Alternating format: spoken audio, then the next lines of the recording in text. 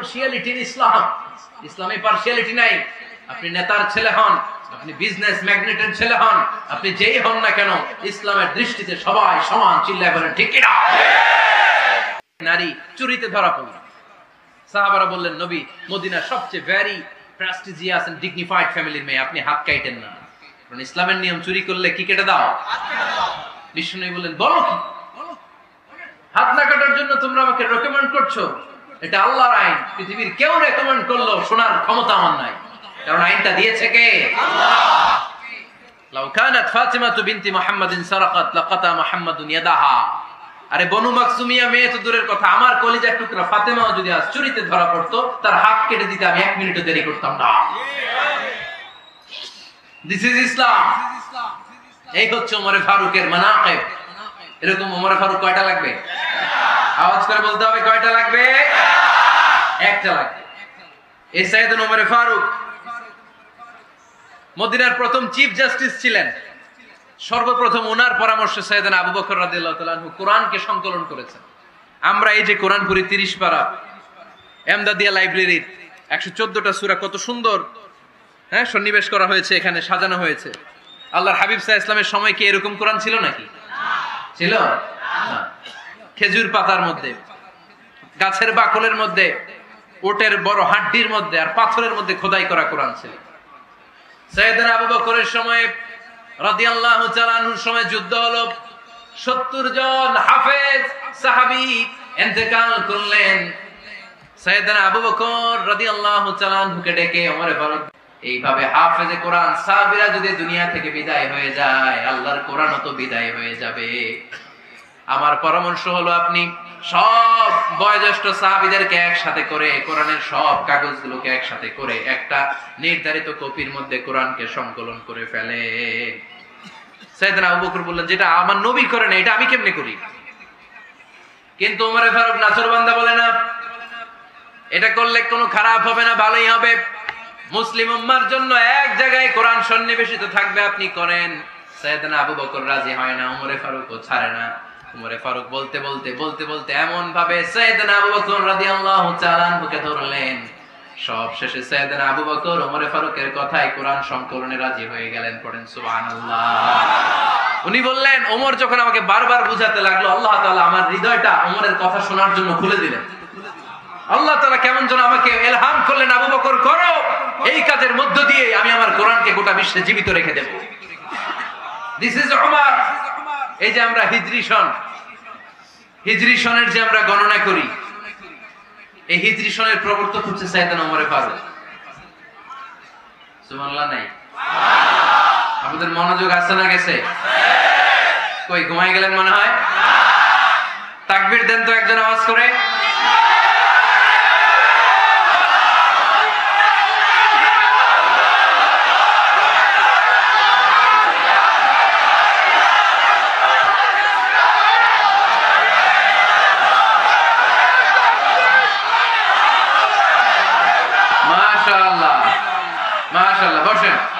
বসেন, এখনই শেষ করে দেব কিছু সময়ের মধ্যে। আমরা একসাথে বিদায় নেব ইনশাআল্লাহ। ওঠা বসা করবেন না, বসেন। সাইয়েদনা ওমরে ফারুক এই হিজরি সনের গণনা শুরু করেছে। সাহাবারা বলল, আমিরুল মুমিনিন, খ্রিস্টানদের ঈসাই সন আছে, আমাদের মুসলমানদের কোনো সন নাই। আমাদের একটা সন থাকলে আমাদের জিজিয়া নিতে, আমাদের যাকাতে টাকা উত্তোলন করতে অনেক সুবিধা হবে। ওমর ফারুক বললেন, তাহলে কোন সালকে হিজরি, কোন সালকে মুসলিম সাল হিসেবে আমরা ঘোষণা দিতে পারি? একজন বলল, আমার নবী যেই সালে জন্মগ্রহণ করেছেন ওই সালে। ওমর ফারুক বললেন, না, আমার নবীর জন্ম আমাদের জন্য খুশির দিন, কিন্তু এটা আমাদের জন্য প্রেরণা নয়।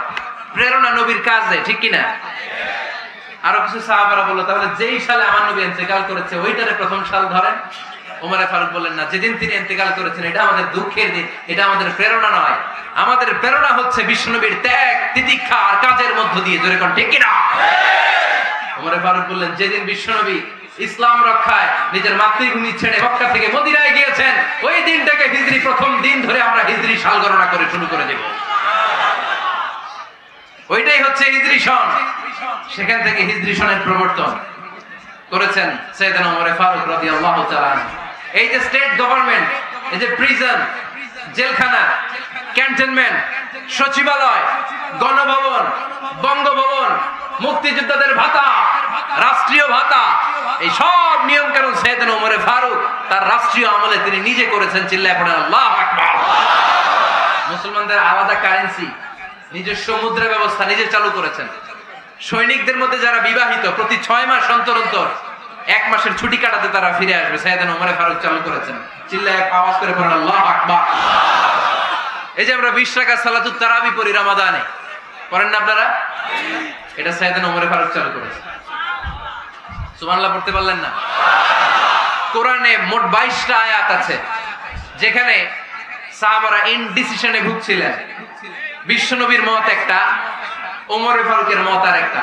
এই 22 জায়গায় আল্লাহ তাআলা বিশ্বনবীর মতের পক্ষে আয়াত নাজিল না করে ওমর ফারুকের মতের পক্ষে কোরআনের আয়াত নাজিল করেছেন।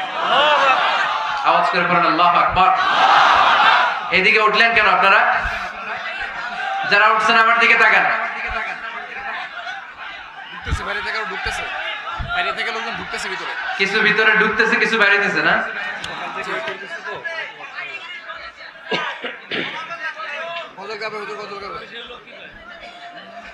সাইয়েদনা ওমর ফারুক, আমরা সাহাবীদের জীবন চরিত পড়তে চাই না, কত যে অনুপ্রেরণামূলক দৃষ্টান্ত সাইয়েদনা ওমর ফারুক আমাদের জন্য রেখে গিয়েছে। ওমর ফারুক যখন খলিফা, দিনের বেলায় যদি রাষ্ট্রে কোনো নিয়ম জারি করতেন, দিনের বেলায় জনগণকে কোনো বিষয়ে যদি নিষেধ করতেন, রাত্রে বেলায় খাওয়ার সময় ফ্যামিলি মেম্বারদের সবাইকে বলতেন, এই দিনের বেলা আমি জনগণকে এই কাজ করতে নিষেধ করেছি, তোমরা আমার ফ্যামিলি মেম্বার, খবরদার তোমরা এই কাজ করো না। জনগণ করলে যতটুকু শাস্তি, তোরা করলে পাবি ডবল শাস্তি। সুবহানাল্লাহ কইবেন না? আমাদের নেতারা ওই বাড়ির বিচার করে, ওই বাড়ির মাইয়ার বিচার, ওই বাড়ির পোলার বিচার, নিজের পোলা গাঞ্জা টানে আসরা নাই, নিজের মেয়ে অপরাধ করে আসরা নাই। কি নেতা ছিলেন ওমর ফারুক? আগে নিজের ঘর সামলিয়েছেন, আগে নিজেকে সামলিয়েছেন, নিজের ঘর ঠিক করেছেন। বলেছেন জনগণ করলে যত ব্যাড, তোরা করলে double bad. This is called leader. ঠিক কি না? এক বাবা এসে বললেন, ওমর ফারুক আমার ছেলে কথা শোনে না, বেয়াদব। ওমর ফারুক ছেলেরে ডাকলেন, বাবা তুমি তোমার আব্বাজানের কথা শোনো না, এটা তো কবিরা গুনাহ। ছেলে বলে, ওমর ফারুক সব দায়িত্ব আল্লাহ ছেলে মেয়েদেরকে দিয়েছে, বাবা মাকে কোনো দায়িত্ব দেয়নি। ওমর ফারুক বললেন, অবশ্যই দায়িত্ব দিয়েছে। তাহলে বলেন আমার বাবার দায়িত্ব কি? উনি বললেন, প্রাইমারিলি প্রথমত 3 দায়িত্ব। আইয়ান তাকিয়া উম্মাহ, পৃথিবীর প্রতিটি বাবার উচিত ছেলেদের মেয়েদের জন্য ভালো মায়ের ব্যবস্থা করা। 2 নম্বরে আইয়াহসিনা ইসমা, সুন্দর তার একটা নাম রেখে দেয়া। 3 নাম্বার ইউআল্লিমাহুল কিতাব, তার আল্লাহর কিতাব শিক্ষা দেওয়া। এবার ছেলেকে আমার আব্বা 3টার একটাও করে নাই। এবার ওমর ফারুক রেগে গেলেন, বাবার কাঁধে ধরলেন, বললেন তুই ছেলের জন্য বিচার নিয়ে আসলি, তোর 3টা দায়িত্বের একটাও তুই পালন করিস নাই। ছেলে বলে, আমিরুল মুমিনিন আমার মা নর্তকী, আমার মা মাজুসি, আমার মায়ের মধ্যে কোনো আদব কাদব নাই, সুন্দরী দেখে আমার মারে বাবা বিয়ে করছে, আমার মায়ের কাছ থেকে জীবনে কিছু শিখি নাই। 2 নাম্বার সাম্মানি খানফাসা, আমার বাবা আমার নাম রেখেছে চামচিকা। কি নাম রাখছে? এটার নাম হইলো একটা, এরকম উল্টা পাল্টা নাম আছে না? নাই না, এগুলো রাখবেন না। আব্দুল্লাহ রাখবেন, আব্দুর রহমান রাখবেন, আর একটা কি বলছি আজকে? হুযায়ফা রেখে দিন, পারবেন? ওয়ালাম ইউআল্লিমনি হারফাম মিন কিতাবিল্লাহ, আমিরুল মুমিনিন। শুধু তাই না, আল্লাহর কোরআনের একটা অক্ষর আমার বাবা কোনোদিন আমারে শিক্ষা দেয় না। ওমর ফারুক রেগে গেলেন, এবার বাপের কান্দে ধইরা মারতে শুরু করলেন, তুই পোলার নামে বিচার নিয়ে এসেছিস, তোরে বাইট দিমু আগে। এরকম নেতার দরকার আছে না নাই? মদিনায় এক লোক তার বউরে রাগের চোটে 100 তালাক দিয়ে ফেলছে। কয় তালাক দেয়ার নিয়ম? কয়টা দিছে? কয়টা? এবার স্ত্রী কাঁদতে কাঁদতে এসে বলে, আমিরুল মুমিনিন দেখেন, আমার স্বামী আমারে রেগে মেগে 100 তালাক দিছে। ওমর ফারুক বললেন, দইরা নিয়ে আয়। এটা নিয়ে আসা হলো। ওমর ফারুক বললেন, কয়টা তালাক দিয়েছো? কয় 100টা। কেন দিছো? কয় মাথা গরম আছিল। এরকম আছে না? তালাক দেওয়ার সময় সব তালাক, তুই তালাক, তোর মা তালাক, তোর বোন তালাক, সব তালাক। তালাক দিবে ওয়াইফ রে, দিতেছে সবাই রে। ওমর ফারুক বললেন, দিবে 3টা, 100টা দিলা কেন? কয় মেজাজ গরম ছিল। কয় দাঁড়া, আত-তালাকু মিন শাআইরিল্লাহ, তালাক হচ্ছে আল্লাহর দেয়া বিধানের একটা নিদর্শন, এটা নিয়ে তুই খামখেয়ালি করলি। আমার রায় শোন, আমার রায় হচ্ছে 3 তালাকে তোর বউ তালাক, বাকি 97 তালাক তোর পিঠের উপরে পড়বে। এরকম বিচারের দরকার আছে না নাই? এরকম দৃষ্টান্তমূলক বিচার যদি বাংলার জমিনে দেয়া হতো, আর কোন নারী ধর্ষিতা হতো, আর কোন নারীকে অ্যাসিড মারা হতো, আর কোন নারী যৌতুকের জন্য কান্না করত? একটা আমল লাগবে, বেশি না। কটা লাগবে?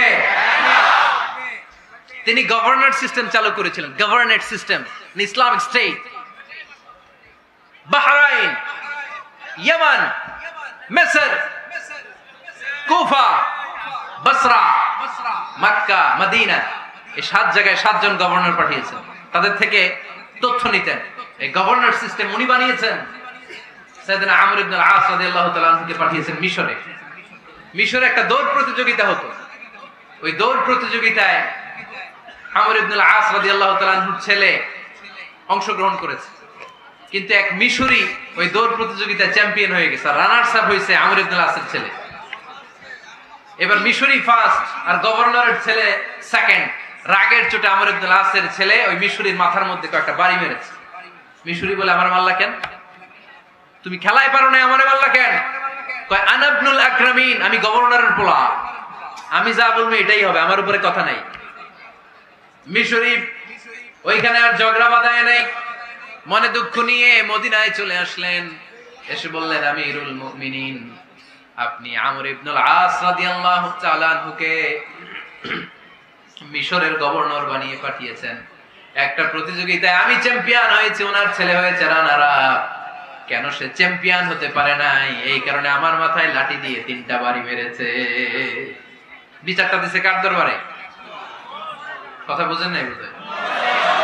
ওমর ফারুকের দরবার। ওমর ফারুক বললেন, তাই আগামী বছরের অমুক তারিখ আমি সব গভর্নরদেরকে ডেকে হিসাব নেই, তো ওই দিন তুই থাকবি, পারবি না? বিষ্ণু বলে, পারবো মানে অবশ্যই পারবো। ওই দিন 7 রাজ্য থেকে 7 গভর্নর হাজির, গভর্নরদের ছেলেরাও হাজির, মিশরীয় হাজির। 7 গভর্নরের কাছ থেকে 7 এলাকার খোঁজ খবর নেয়ার পরে ওমর ফারুক বললেন, আইনাল মিসরি, মিশরি লোকটা কই, এদিকে আয়। মিশরি সামনে আসার পরে বলল, আমর ইবনুল আস, তুমি মিশরের গভর্নর, তোমার ছেলে সহ তুমি আসো। আমর ইবনুল আস এসে সামনে বসে রইলেন।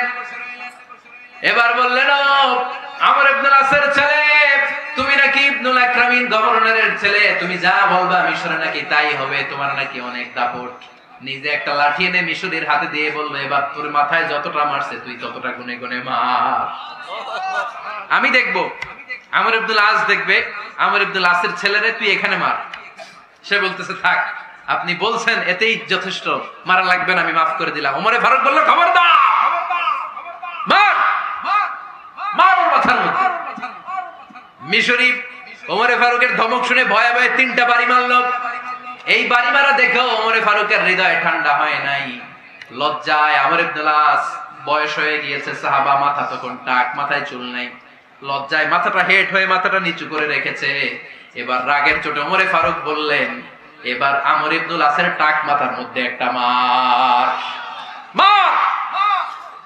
কেন ছেলেকে শিক্ষা দিতে পারে নাই?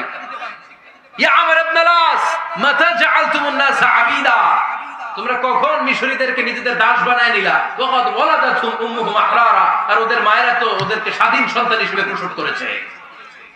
মানুষদের উপর ক্ষমতাগিরি করার জন্য গভর্নর পাঠাই নাই। খবরদার, জনগণ তাদেরকে দেখভাল করার জন্য তোমাদেরকে পাঠানো হয়েছে, তাদের উপর কোনো অত্যাচার করার জন্য নয়। চিল্লায় বলেন ঠিক কি না? এরকম নেতা কয়টা লাগবে? কয়টা? ওই নেতার নাম কি? ওমর। হ্যাঁ, হুয়া ইয়াতি ওমর। 22 জায়গায় বিশ্বনবী কয় একটা, ওমরে ফারুক বলে আরেকটা। আল্লাহ বলে, বিশ্বনবী, আপনার পক্ষে আমি আয়াত নাজিল করতে পারলাম না, আমি ওমরের পক্ষে নাজিল করে দিলাম। বিশ্বনবী বলতেন, ইন্নালি কুল্লি উম্মাতিন মুহাদ্দাস, সব উম্মতের মধ্যে, সব নবীর উম্মতের মধ্য থেকে একজন করে আল্লাহ তাকে মুহাদ্দিস বানাতো। মুহাদ্দিস না, মুহাদ্দাস।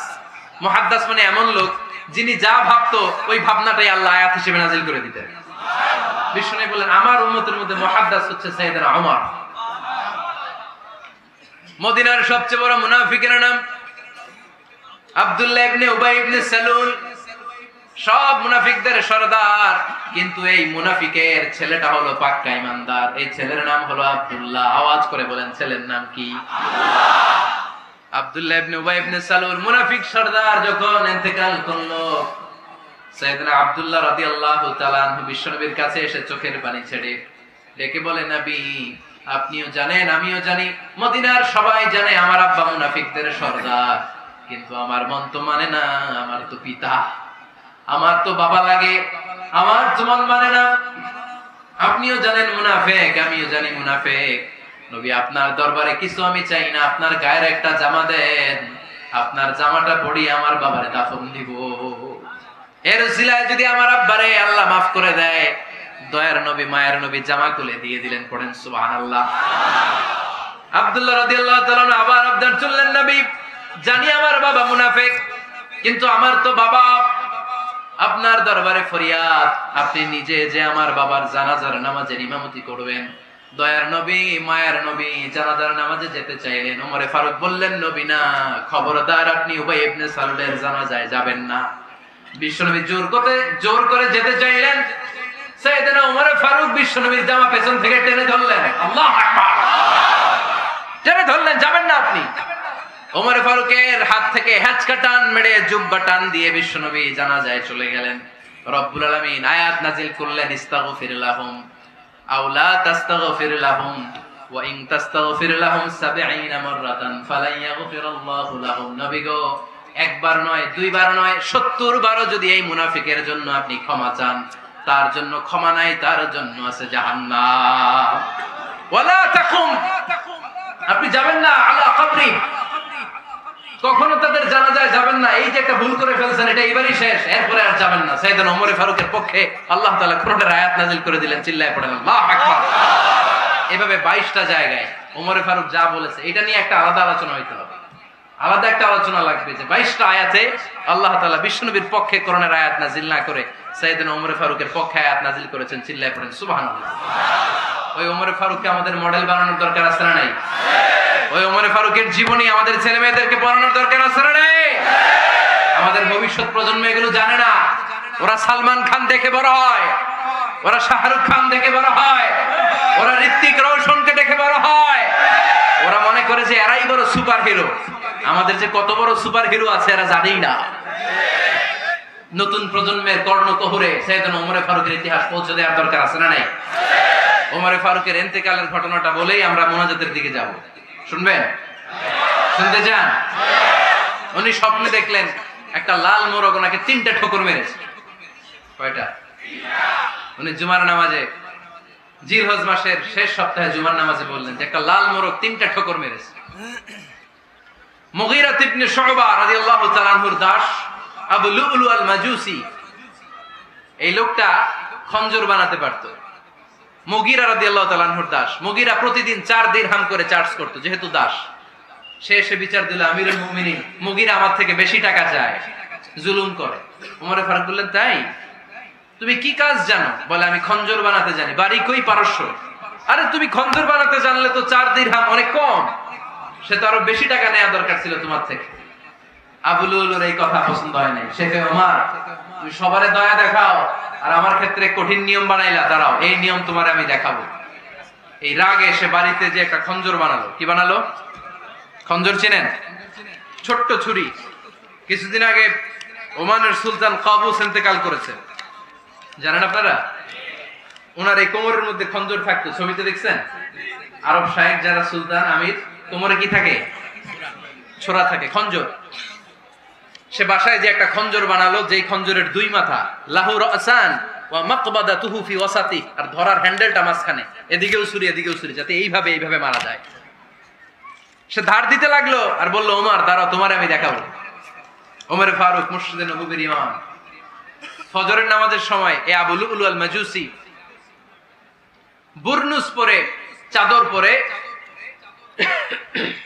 লুকিয়ে লুকিয়ে, সে অগ্নি উপাসক, মুমিন নয়, ওমর ফারুককে অ্যাটাক করার জন্য গেলেন মসজিদে নববীতে। ওয়াকানু ইউসাল্লুনা বিগালাস, তখন ওনারা অন্ধকারে নামাজ পড়তো। নামাজের সময় যখন হলো, লুকিয়ে লুকিয়ে প্রথম কাতারে ওমর ফারুকের পিছনে মুয়াজ্জিনের পাশেই দাঁড়ালো, হাতে খঞ্জর। একামত হলো, ওমর ফারুক সালাত শুরু করলেন, ফজরের সালাত, আল্লাহু আকবার, নামাজ শুরু করলেন, সূরা ফাতিহা বললেন।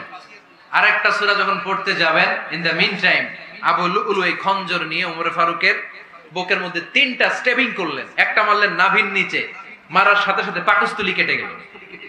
আরেকটা মারলেন পাজরে, পাজর ছিঁড়ে গেল। 3টা মারার পরে ওমর ফারুক বললেন, কাতালানি আল কালব, এক কুকুর আমাকে মেরে ফেলেছে। পেছন থেকে এক সাহাবীকে টান মেরে সামনের দিকে নিয়ে গেলেন, তুমি নামাজের ইমামতি করো। আর ওমর ফারুককে বাকিরা ধরাধরি করে পেছনে নিতে আরম্ভ করলেন। আর এই আত্মাই আক্রমণ যে করেছে, সে কাতারের মাঝখান দিয়ে যেতে আরম্ভ করলো আর 2 দিকে ছুরি মারতে আরম্ভ করলো। 13 জন সাহাবীর গায়ে ছুরি মেরেছে, 7 জন সাহাবা স্পট ডেথ, জায়গায় মৃত্যু। এই ভয়ঙ্কর অবস্থা দেখে এক সাহাবী বুরনুস, এক ধরনের জুব্বা আছে মাথাওয়ালা, অনেকে জ্যাকেট পরছেন না এরকম মাথাওয়ালা, লম্বা জুব্বা আছে, আরবরা শীতে পরে মাথাওয়ালা, এই মাথাওয়ালা জুব্বা বের করে এক সাহাবী জালের মতো তার দিকে উড়ায় মারলেন।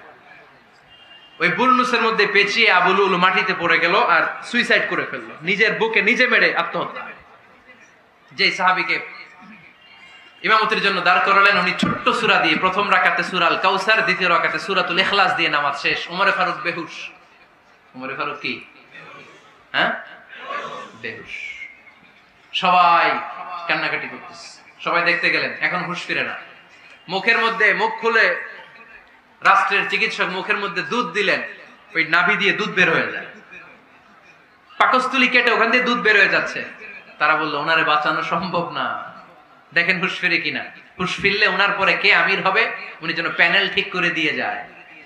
সবাই তাকিয়েছে ওমর ফারুকের চোখের দিকে। আল্লাহর মেহেরবানিতে ঘন্টা খানিক পরে উনি চোখ খুললেন। চোখ খোলার পরেই বলেন নাই, ও মা আমি মরে যাই। চোখ খোলার পরে উনি বলেন নাই, কে মারলো আমারে। চোখ খোলার পরে উনি বলেন নাই, আমার পরে নেতা কে হবে। চোখ খোলার পরে সর্বপ্রথম কথাটি ছিল, আসল্লান নাস, আমার নেতৃত্বে যে ফজরের নামাজটা শুরু হয়েছিল এটাকে ঠিকমতো তোরা পড়েছিলি? আমার নেতৃত্বে যে ফজরের জামাত শুরু হয়েছিল সেটা ঠিকঠাক মতো সমাপ্ত হয়েছিল কিনা আগে বল। আসল্লান নাস, নামাজটা হয়েছে কিনা বল। সুবহানাল্লাহ বলতে পারলেন না? This is Umar, hour super hero. নেতা অনেকগুলো লাগে না, এরকম নেতা একটাই যথেষ্ট যে গোটা বিশ্বকে কাঁপায় দিতে পারে। চিল্লায় বলো ঠিক কিনা? আমরা চাই আমাদের ছেলেগুলো ওমর ফারুকের মতো বড় হোক। আমরা চাই আমাদের ছেলে মেয়েগুলো খাব্বাব, খুবাইব, সাইয়েদনা আলী, উসমান, আবু বকর রাদিয়াল্লাহু তাআলা আনহুর অনুসরণে বড় হোক, ঠিক কিনা? আমরা একটা ওমর চাই যিনি আমাদেরকে সালাতের শিক্ষা দিয়ে গিয়েছেন, ইন্তেকালের আগে বলেছেন সাল্লান নাস। এজন্য আমরা যেন নামাজ কখনো নষ্ট না করি। আল্লাহর জমিনে দ্বীন বাস্তবায়ন আসাদুহুম ফি আমরিল্লাহি উমর। ওমর রাদিয়াল্লাহু তাআলা আনহু এত কঠোর কেউ ছিলেন না। তাই দ্বীন বাস্তবায়নে আমরা যেন কাউরে ছাড় না দেই। সবার আগে আল্লাহর দ্বীন, সবার আগে আল্লাহর কোরআন, সবার আগে আমার ইসলাম, ঠিক কিনা? চাইলেই কেউ